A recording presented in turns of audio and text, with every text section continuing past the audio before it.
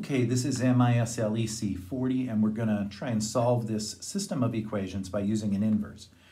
Here's basically how that works. So this would make an equation, basically a linear system equation that would look like this. I have a matrix A, and that's basically the coefficient matrix of this left side.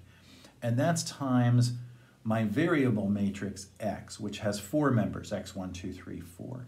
And then that's equal to this solution matrix B. Well, if this were just an ordinary algebraic expression, I would just divide both sides by A, and I would get X equals B over A.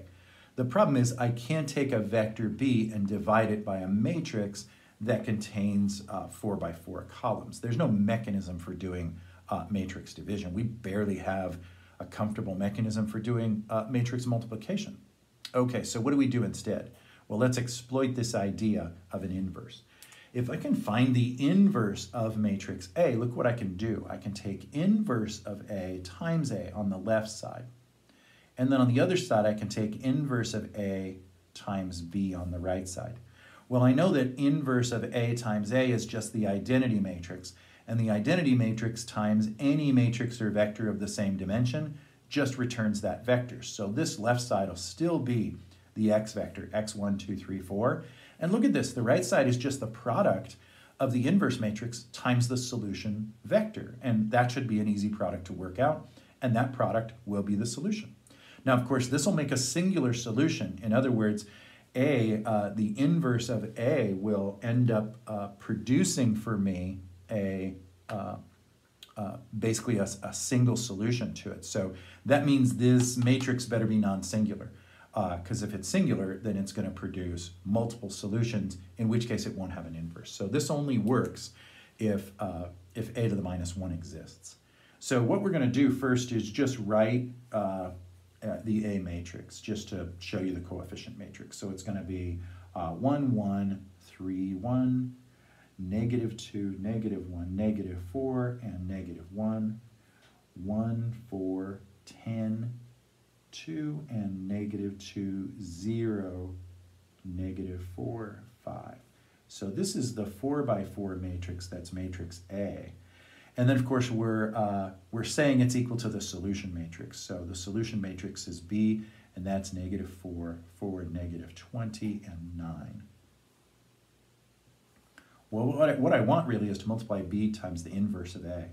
So I went ahead and made the 4 by 8 matrix that basically converts this guy by doing the reduced row echelon form. I won't show you all the work for that, but this is what it ends up producing. So here's my A to the minus 1. That is the inverse matrix.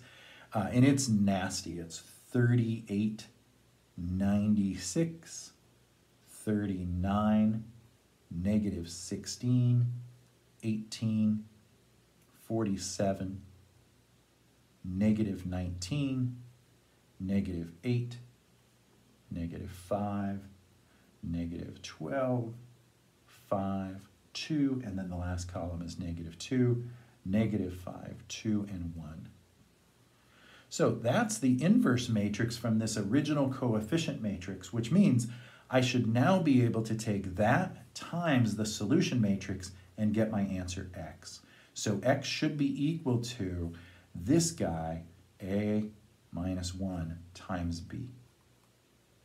And when I do that, when I take this guy times this, remember I'm only going to get a single 4 column or a single 1 column vector of 4 members, because all of these guys are going to turn and make a column which multiplies 38 times negative 4, 18 times 4, negative 5 times negative 20, negative 2 times 9, and then all that's going to be added together to make this top value. I've already worked that out. And the solution actually turns out to be nice. So it's 2, negative 1, negative 2, and 1. And all of that is the result of the product of this matrix times this vector. That matrix multiplication will produce this vector column, and that's the solution to this system. Now you might wonder, this is an interesting application, and it relates matrix arithmetic to sort of regular old arithmetic and algebraic arithmetic that we're used to.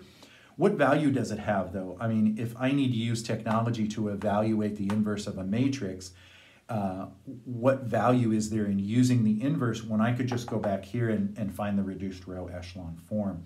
And that's a perfectly valid question, which is, for solving systems of equations, the inverse isn't as valuable as you think, but we're going to find the inverse has an enormous number of applications that do have value.